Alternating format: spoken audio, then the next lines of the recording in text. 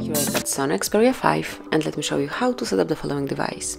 So at first you have to select the language that you would like to have your device in.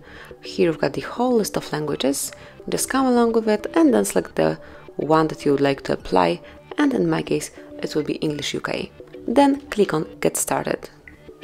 Now you've got plenty of important information, just click on important information about warranty safety, then data charges, and also then diagnostic info, and then confirm that you are aware of everything and click on Accept.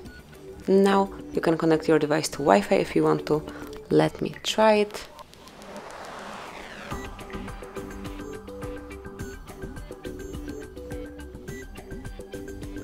And this is mine, so just give it a couple of seconds to connect. And then you can copy data from your previous phone if you want to, but I will set it up as a fresh new one, so don't copy. And now you can log in with your Google account if you want to, and I truly suggest it, so just enter your email address or phone number, whichever is connected with your Google account, and in my case it's HardReset.Info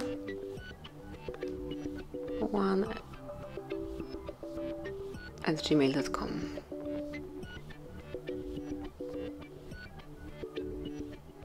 Then tap on Next. And then enter the password, so let me do it off the screen.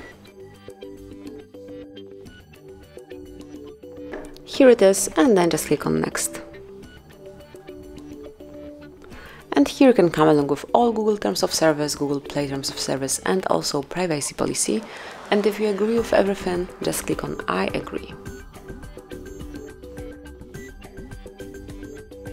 And that's it. As you can see here, you've got the features from Google. You can switch off some of them if you don't want to use them, but I will pick all and then click on Accept to confirm the selection of some particular Google services.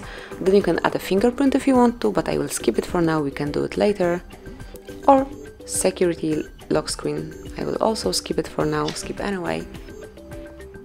Then you can find the proper instruction in our other tutorials, so you'll be able to add fingerprint by yourself. So then click on Next, then No Thanks, and here you've got some apps that you can apply, or you can switch off some of them if you don't want to download them, but I will mark all of these, and then click on OK to have them all.